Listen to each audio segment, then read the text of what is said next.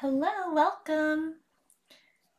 Today we're going to take a quick look at this oracle deck. This is the Wild Unknown. It's the Animal Spirit oracle deck, and I've actually recently been learning about how spirit animal is a term that should be reserved for people who are indigenous, and just to keep that sacred and not use it on everything. And so it's really good to know. And so I appreciate that they say animal spirit instead of spirit animal.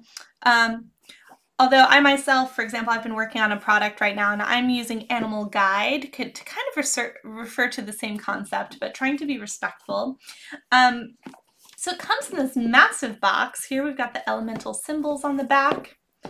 And when you open it up, you also have this guidebook, which is it feels like a book, I mean.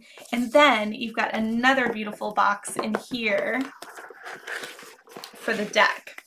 So many options of boxes. Hi Bumblebee, welcome. We're taking a quick look at this Animal Spirit deck.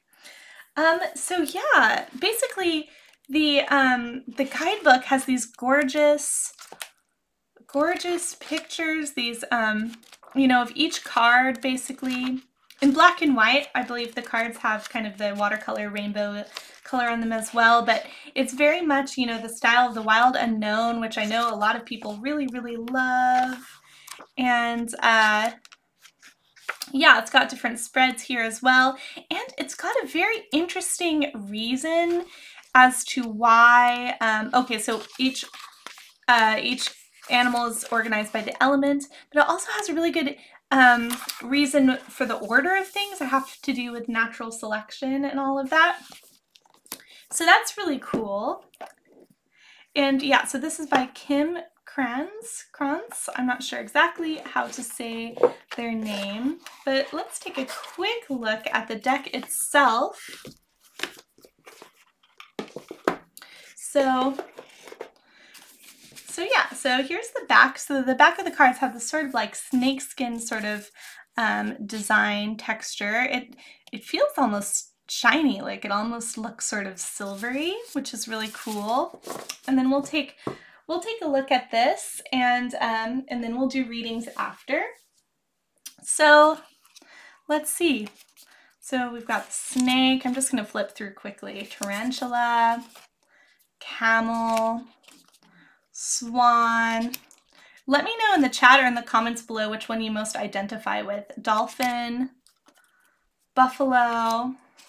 I really love the dolphin so far. Lamb, elk, gazelle,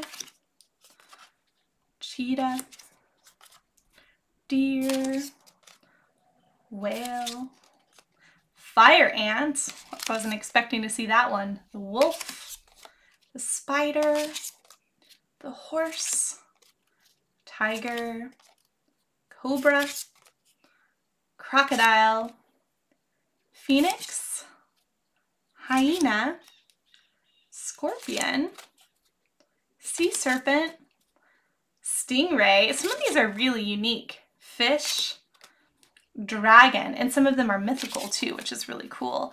Lizard, zebra, lion, golden egg, black egg, unicorn. Oh, I love that. Cosmic egg. We've got different eggs here. The elephant, the moth, butterfly, bat, starfish, octopus, beaver, panther, oyster, firefly, bee, hummingbird. There we go, there's my card. We knew it was coming, right? Vulture, crow, turtle, bear, earthworm, mouse, frog, otter, owl, shark, rabbit, raccoon, dragonfly, nightingale, peacock, hawk, we're almost at the end, eagle. This one's a really important one for me too, actually. I see bald eagles all the time and they always mean something to me. And fox.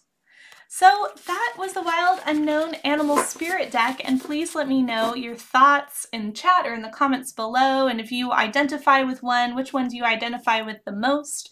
The cards feel really, really good. So yeah.